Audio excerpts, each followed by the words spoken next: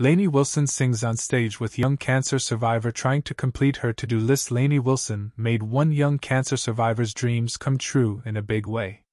In a video posted by a fan on TikTok, Wilson, 32, can be seen performing at the Walmart Amphitheater in Rogers, Arkansas in August. During her show, the country music star noticed a young girl in the audience holding a handmade to-do list. The "Heart Like a Truck" singer brought the girl on stage and then kneeled beside her to ask, "Do you want to hold it up for them?" With the singer's encouragement, the girl showed off her sign to everyone in the amphitheater. Wilson then began reading the list into her microphone.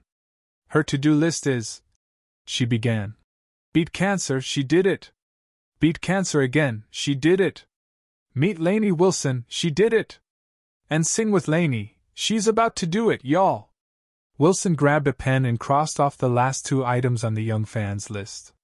Then, taking the girl's hand, she began singing "Kerosene" by Miranda Lambert.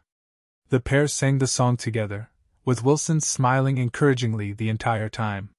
When the song was over, the singer and actress gave the girl a big hug. In addition to her music career, Wilson can be seen in Season 5 of the hit Peacock show Yellowstone, in which she plays aspiring country singer Abby.